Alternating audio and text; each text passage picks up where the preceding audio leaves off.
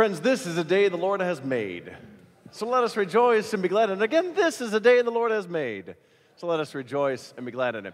It is truly a delight to see each and every one of you as we gather for worship this day. And we pray that this is an opportunity always that opens our hearts and minds to hear the incredible grace of God who loves us more than we could ever possibly ask or imagine. We wish to welcome you. My name is Pastor Wesley, and I have the joy and the privilege of serving with Pastor Mark. We are delighted to be in this place and delighted to be servants of this congregation. And so for all of you who are gathered here this morning, and for those of you who are joining us online, we also wish to extend our warmest welcome to you. We pray that you let us know that you're here. You can either scan the QR codes on the front of the bulletin, or you can go to the link that's in the description box on YouTube, or to our website, umcnl.com/here. Always let us know that you're worshiping with us so that we have an opportunity to reach back out to you in service and in love. But as we gather this morning, it's an opportunity for us always to welcome one another in Christian faith and life by passing the peace and extending our warmest welcome to one another. And so I invite you to pass the peace at this time.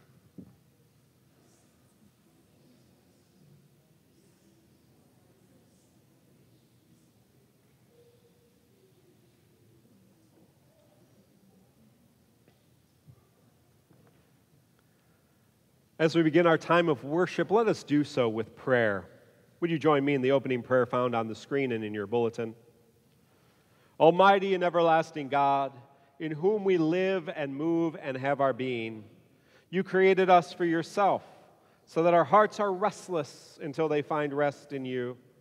Grant to us such piety of heart and strength of purpose that no selfish passion may hinder us from knowing your will, and no weakness from doing it. In your light may we see life clearly, and in your service find perfect freedom. Through Jesus Christ our Lord. Amen. Our opening hymn today is Come Thou Fount of Every Blessing, 400 in the hymnal or on the screen.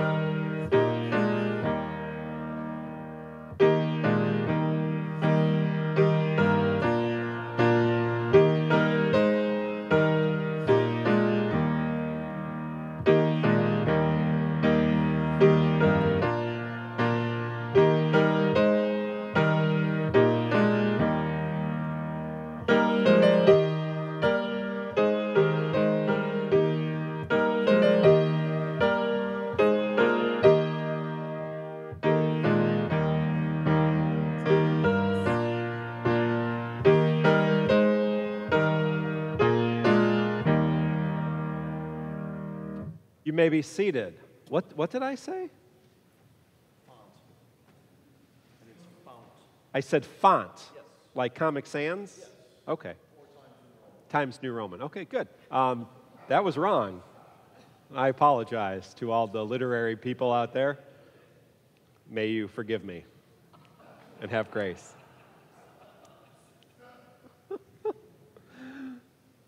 Well, I want to take a moment for our kids. Hey, kids who are here. Hey, kids who are, you lost your opportunity to come forward, so just listen from there. Thank you. Welcome all the kids who are online. So good to have you here. I brought something special with me today, except, where did I brought my stole. I stole. It's a very special stole. Someone from the church made this for me. It was a gift. They devoted their time. It took time to make this. They devoted their talents. I don't know. I'm not very good at making things like this. She has the talent to make this and a lot more fancy things I've seen. And also her treasures. It took a little bit of money to do that. She devoted her time as a special gift. And I really, really appreciate that. But this stole is also a symbol of devotion.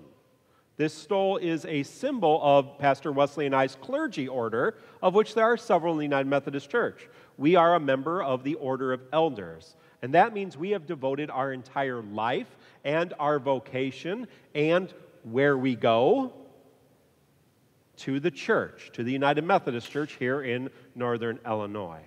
Now, Pastor Wesley is going to be talking about devotion, so hopefully that maybe is a word that you might have just learned a little bit more about. To be devoted to something means that you spend your time with it, that you are interested in it, that you love it, that your talents are used for it, that even your money, your treasures are used for it. And so we're called to be devoted to the church. But how can we do that? And you may be saying, well, how can I do that? I'm just a kid, or I'm just an adult, or I'm 150 years old. How can I do that?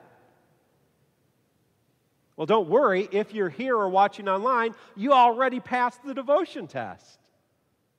Because as we're going to learn, the early church devoted themselves to the apostles' teaching, to the community, to shared meals, and to prayer. And every Sunday when we get together, we spend some time devoted to God because, or through the apostles' teaching, through our community, through prayer, and sometimes through a shared meal we call communion. So I encourage you, how can you be devoted to God and to the church? There are little things we can do every day and big things we can do together, and that's why we are a church. Would you pray with me, kids? Dear God, thank you for being devoted to us. Help us devote ourselves to you. Help us devote our time, our talents, and our treasures to your kingdom. We love you. Amen. Thanks, kids.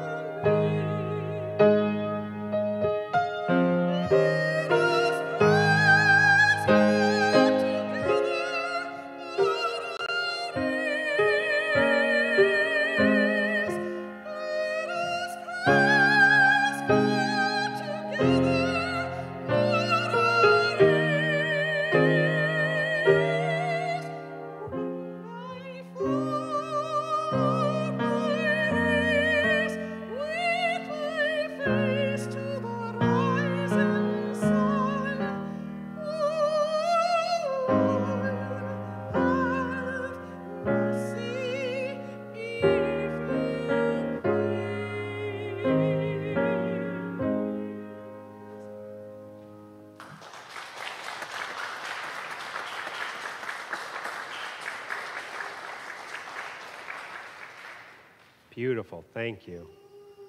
As much as I miss our big groups join us in music, it's a pleasure over the summer to have our very talented musicians share music with us and share very appropriate words as we continue to talk about devotion today.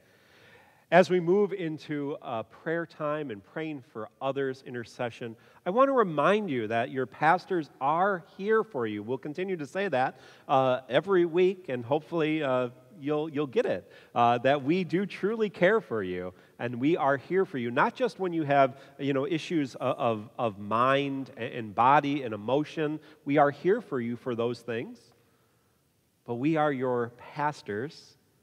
And our primary skill, our primary talents, and our primary concern is your spiritual well-being. And so if you have questions of spirit, if you have feelings of anxiety and things that are going on in the world, and you need to understand or challenge yourself how to grow in love despite everything that's happening, we're here for you. We're happy to listen. We're happy to talk. We're happy just to live with you in these moments. So as we come to this prayer, I just ask that you center yourselves, take a breath, forget everything else that's happening. We are here to worship God, and through that we can be moved and challenged and transformed. We'll have a moment of silence. I'll have a short prayer, and then we will pray together the Lord's Prayer. Let us take a breath. Enter an attitude of peace and prayer as we come to God.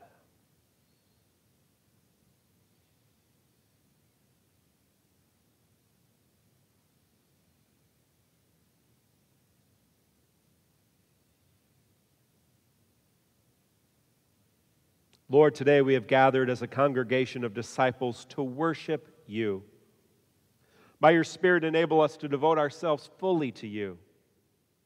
We know that when we truly live out our calling to be your disciples, that wonders and signs happen in our midst. As we come to you in prayer this morning, we bring all our burdens and concerns. Each of us has our own struggles, and we need your guidance, strength, and love. We also share the concern that we have for the needs of our community, our nation, our world, and all of your good creation.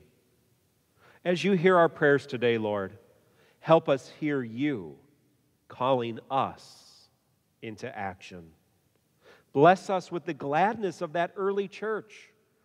Remind us that such a gladness that they had comes through simplicity, generosity, and devotion to you.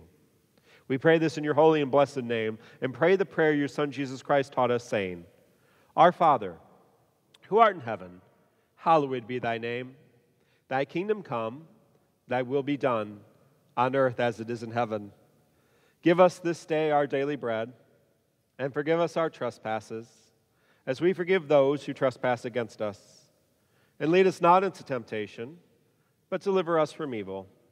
For thine is the kingdom, and the power, and the glory forever. Amen. Our scripture reading today comes from Acts chapter 2, verse 42 through 46, from the Common English Bible translation. The believers devoted themselves to the apostles' teaching, to the community, to their shared meals, and to their prayers. A sense of awe came over everyone. God performed many wonders and signs through the apostles. All believers were united and shared everything. They would sell pieces of property and possessions and distribute the proceeds to everyone who needed them. Every day, they met together in the temple. They ate together in their homes. They shared food with gladness and simplicity. This is the word of God for the people of God. Thanks be to God.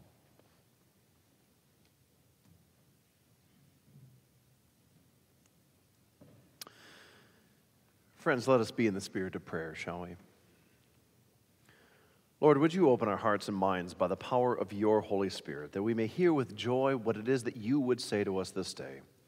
And ultimately, may the words of my mouth and the meditation of each and every one of our hearts truly be acceptable in your sight, Lord, our strength and our Redeemer. Amen.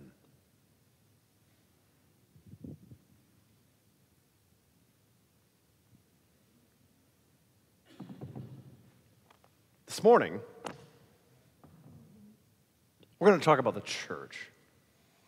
And specifically talk about what it means to live into the vision of how the church is called to be and what we're called to be, what we're going to look for. And I'm going to share with you my vision of the church. But before I do that, there's always a couple of disclaimers that must be said. Number one is, we're not going to cover everything. We're not going to answer every question. We're not going to cover every detail. But the idea is to open our hearts and minds to what it is that God will be calling our community of faith to look like and how it is that we would be shaped. But how that is shaped is always dependent on every single one of us participating in the reality of God's unbelievable presence. And so the joy of gathering here today is to recognize that part of what we're called to do is to be devoted, as the early disciples were, to what enveloped or what developed into the beauty that we call the church. Are you ready? This is a passage of Scripture that Mark claims is on his list of this top 100 passages, which I think is an absolutely appropriate text to be on the top 100. And I've also told Mark that, it's tough for me to come up with only 100 passages because I like the whole thing. There are parts he's not fond of, and I understand that. There are parts that are a little difficult, but someday you too shall understand. I love my colleague, don't get me right. I do love you, Mark. I love to tease. A part of the vision of the early church is found in this chapter of Acts. Acts is really the story of the church as it began to grow and as it spread to the then known world. And the vision of what the early church looked like had four particular marks of what the people, what the members of the church, the community, were devoted to. And so we're going to take each one of those in turn. So if you're the kind of person that loves logic and order in the sermon with specific points that you can monitor so that you know exactly how long the sermon is going to be before you get lunch, then this is the sermon for you. Point number one, the apostles were devoted, the people, the church, they were devoted to the apostles' teaching. So this is just kind of one of the pop quizzes. What is the apostles' teaching in the early church? What was it? What? Christ is risen. That's part of the teaching, yes. Any other ideas? What else is the teaching of the other? What are the apostles' teachings? Love God. Love your neighbor. In fact, the apostles' teachings eventually become what we know as the New Testament. In other words, the apostles' teaching are what arise into the Scripture. The Scripture wasn't written to give rise to the faith. Our faith is firmly rooted not just in a bunch of stories, but in an event. And the event that grounds our faith is the resurrection.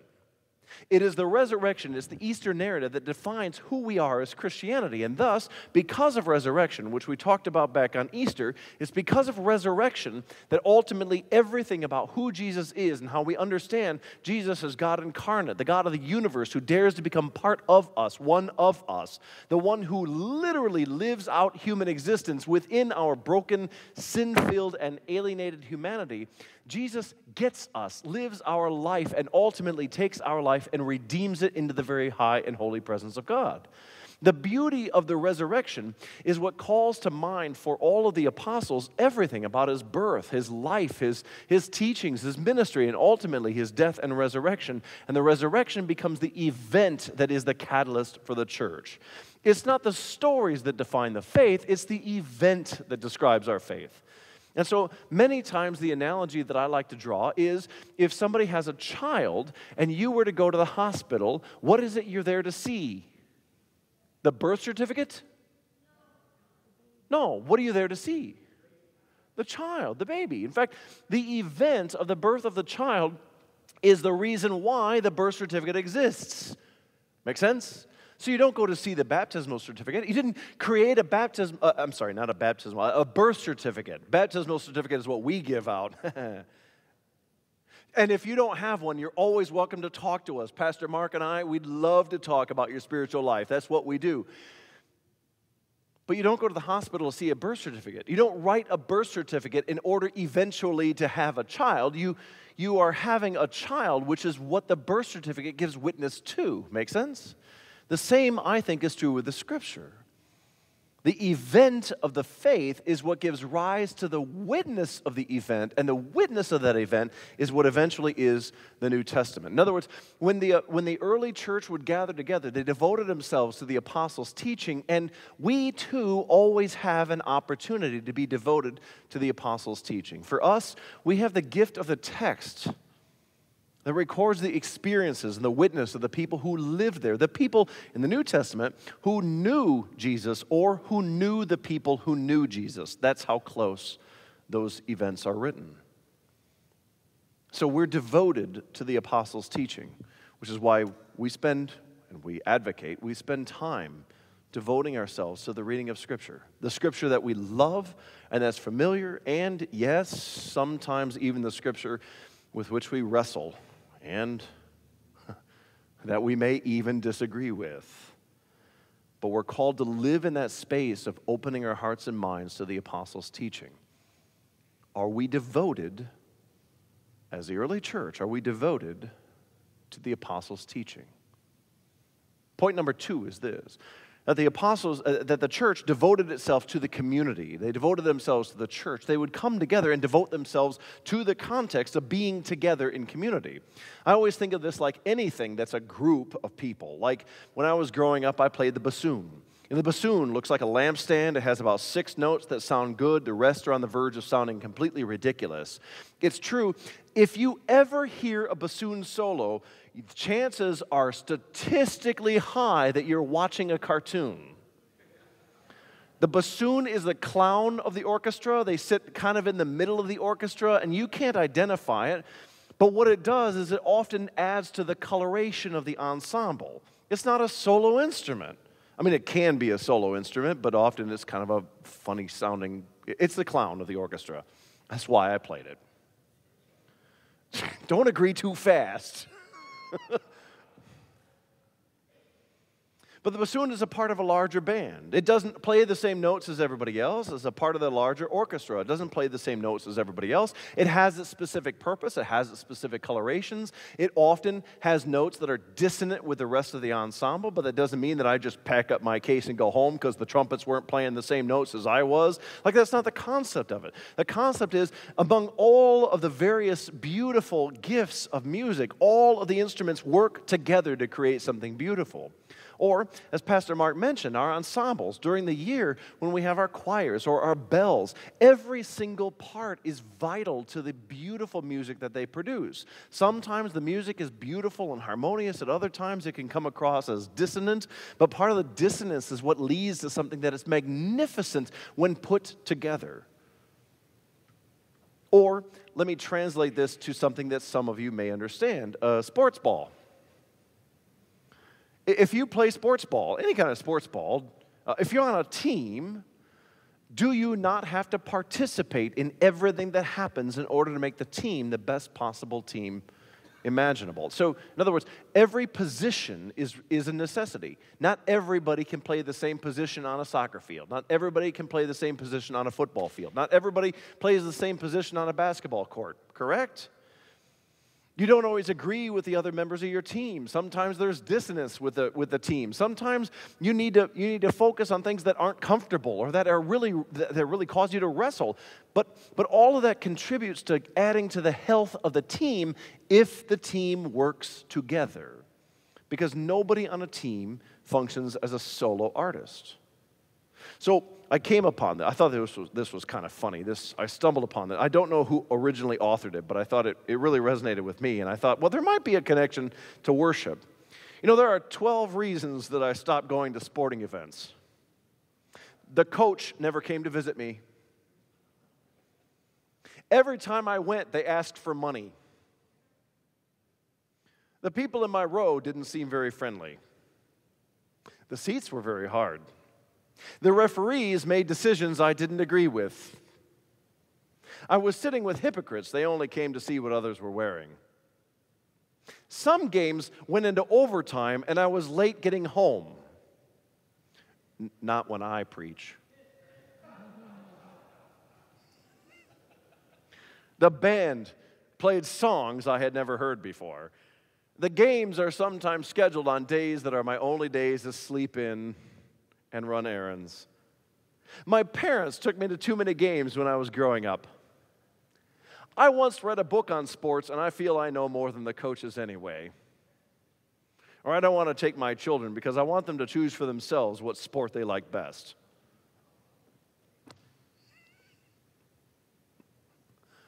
Tongue in cheek, but there could be a connection to the devotion that we have toward community.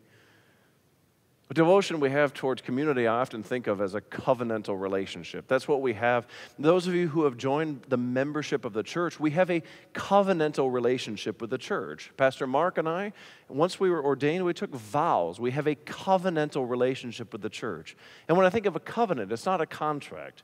A contract exists so far as we both fill our agreement in the contract, but a covenant is deeper than a contract. This is from a book called The Relational Way. It's by Scott Boren, and he writes this: covenant means that I commit to you with the full knowledge that you will let me down and that we will fail one another. Through covenant relationships, we learn to love people through differences, through failures, through misunderstandings, and even judgments. We discover what Jesus meant when he told his disciples that the key to their discipleship was loving one another. To covenant with others also means that I choose to embrace people who are not like me.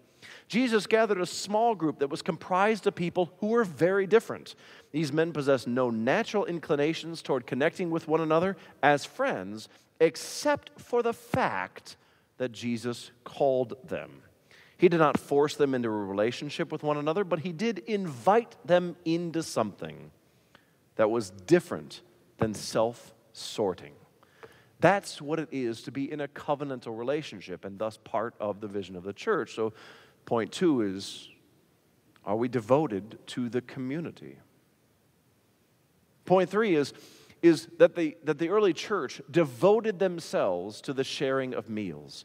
Sharing of meals happens all the time. In fact, when we read through the Gospels, we see all kinds of moments when Jesus would share meals with people, and quite candidly, that's where all of the miracles take place.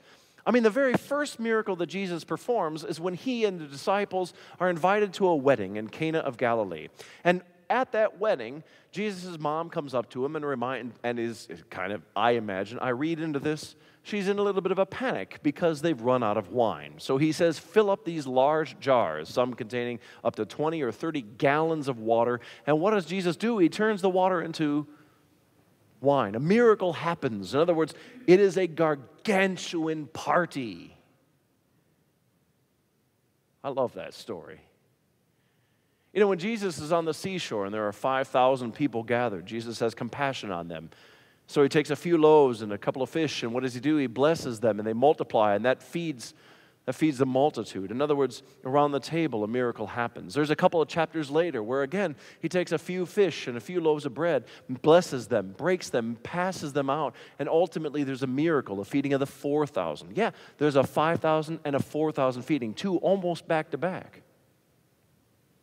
At the Last Supper, Jesus also participates in something miraculous when he participates by gathering people together and ultimately establishing what we would now celebrate or participate in, the sacrament of Holy Communion. After the resurrection, Jesus had a miraculous catch of fish, baked fish and bread for the disciples, 153 fish, remember? It's a beautiful gift of meals where miracles happen. Miracles happen for us when we gather around the table, when we have genuine conversations. It's why Pastor Mark and I, we love to see you in our office. That's always fun. But you know when we really get to have fun conversations? Is around a meal at a table. It's over a cup of coffee. It's those moments when we break from the standards and when we appreciate something outside of the walls of the church. Because the church gathers and miracles happen around the table. It's interesting, and this is just a totally random side note, one of these observations.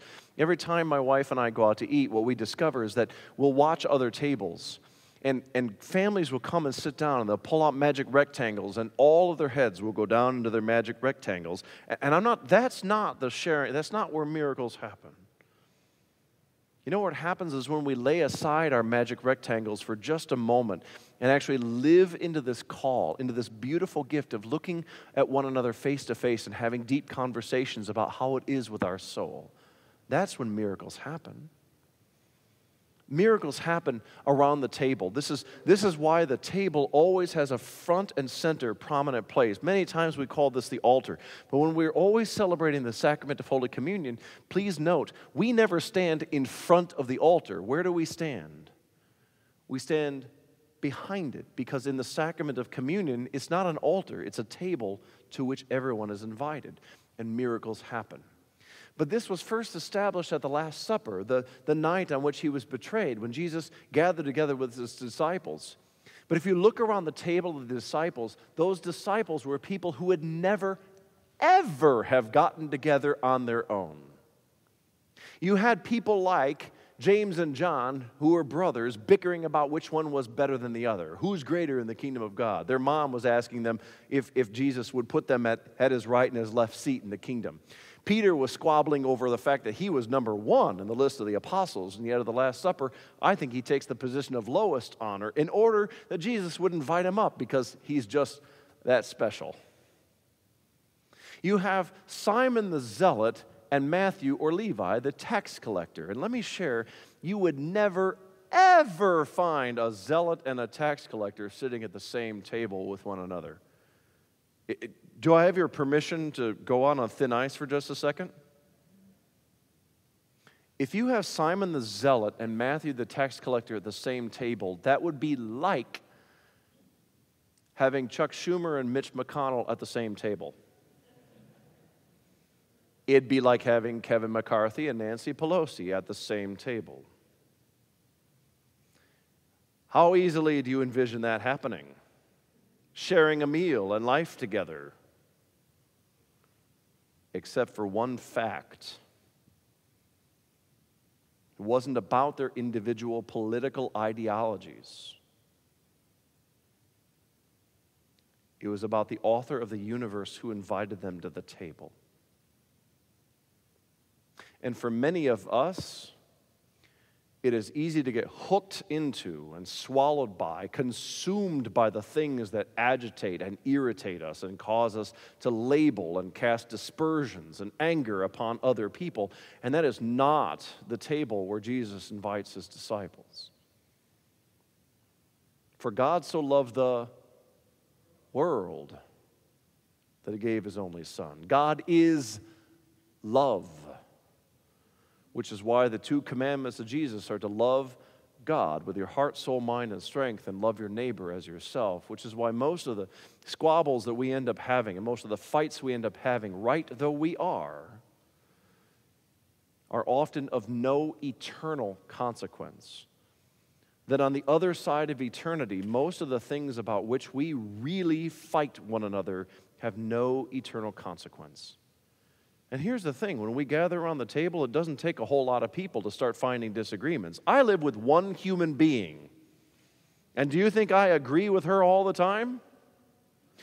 Yes, 100%.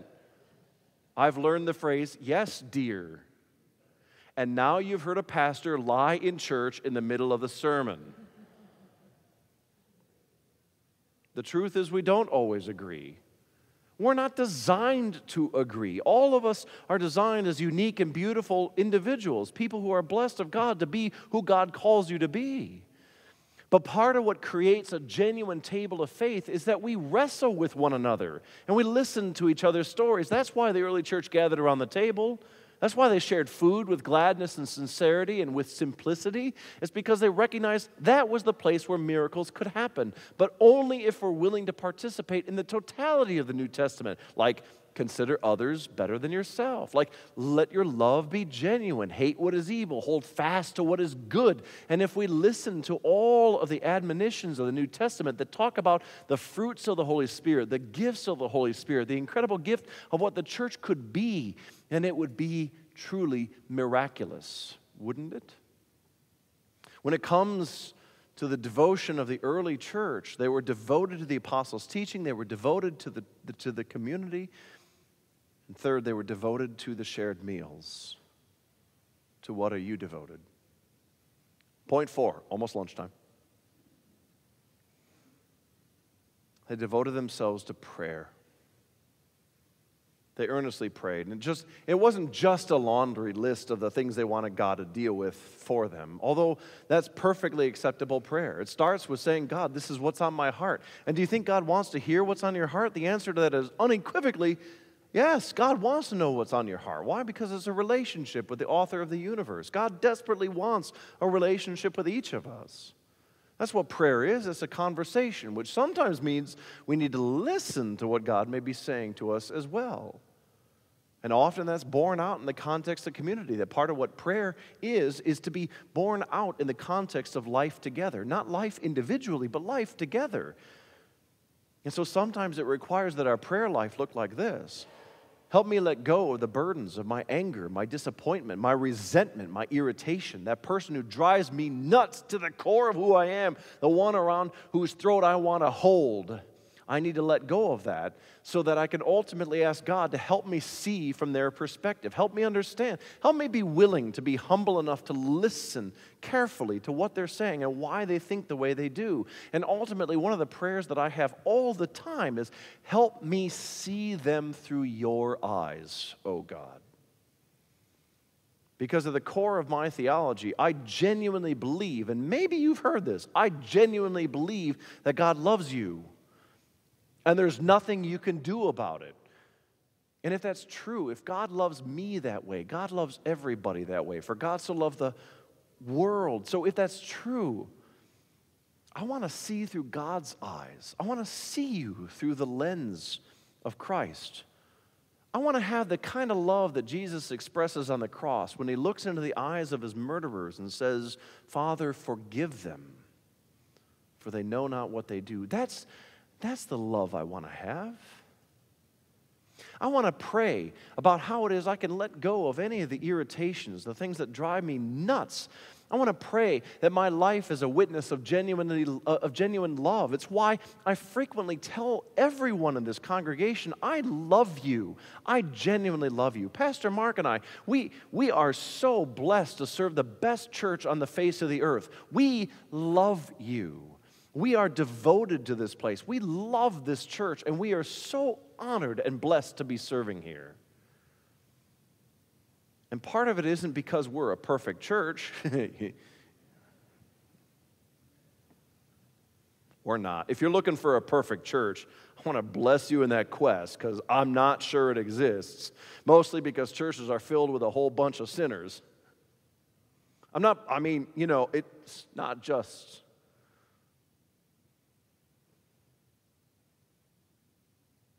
But love is expressed in the context of community when we genuinely attempt to love each other, to see each other through God's eyes.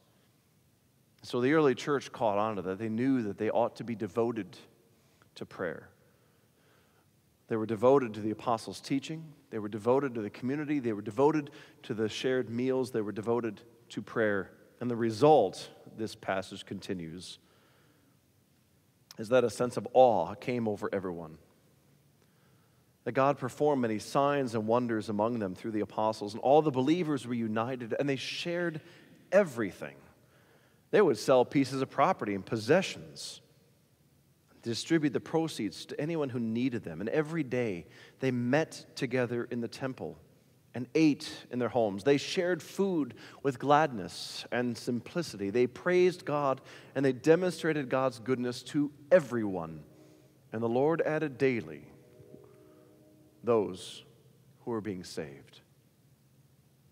If you've ever wondered what my vision of the church is, it's based in this beautiful vision of the early congregations, the early church. Why?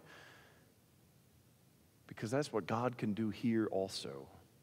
If we live into the vision of being wholly devoted. To what are you devoted? Let us pray.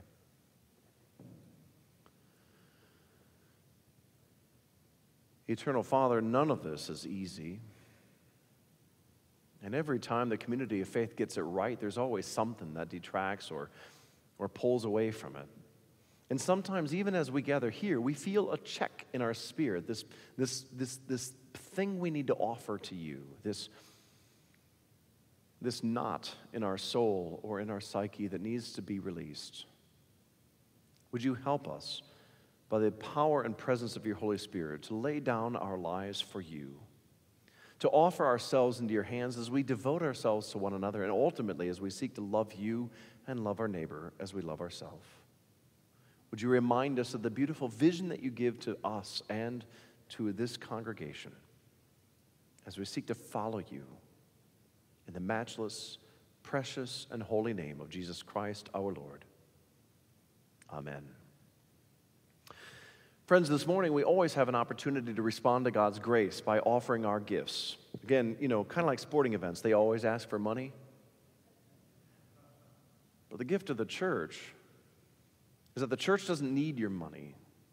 The church needs sold-out disciples for Jesus Christ. And disciples give because they replicate the very heart of God who so loved the world, he gave his only Son, the one who creates us and gives us life. We serve a giving and generous God, and therefore every time we exercise generosity, it's a participation in the reality of who God is.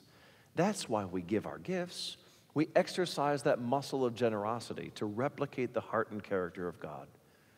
And so we shared last week, Pastor Mark shared that the VBS children a couple of weeks ago, over the course of the week, brought in change over $500. And I understand from Pastor Mark that last week this congregation tripled that so that the congregation has raised in total around $2,000. Now, we're not done asking for that. If you wanted to contribute in the VBS process and wanted to bless the Children's Hospital, you're more than welcome to do that. We will never turn you away. But we always ask that you take some moment to listen to some special music and consider to pray about the ways in which God may be exercising your spirit of generosity in this place.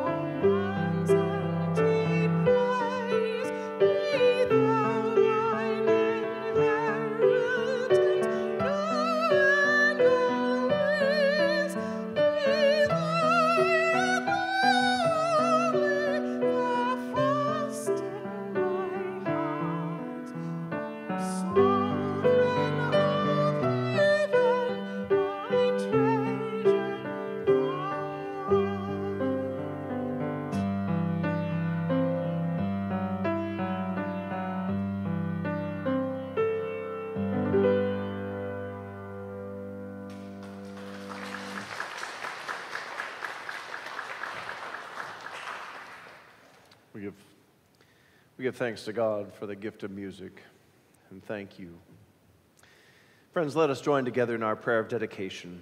God of grace and glory, we thank you that you judge us not by the perfection of our actions, but by our readiness to live boldly by faith. Help us as individuals and as a congregation to trust you and follow where you lead, that in Christ your name may be glorified in all the earth. Amen. Our hymn is number 430, O Master, let me walk with thee. As you're able, let us stand as we join in voice together.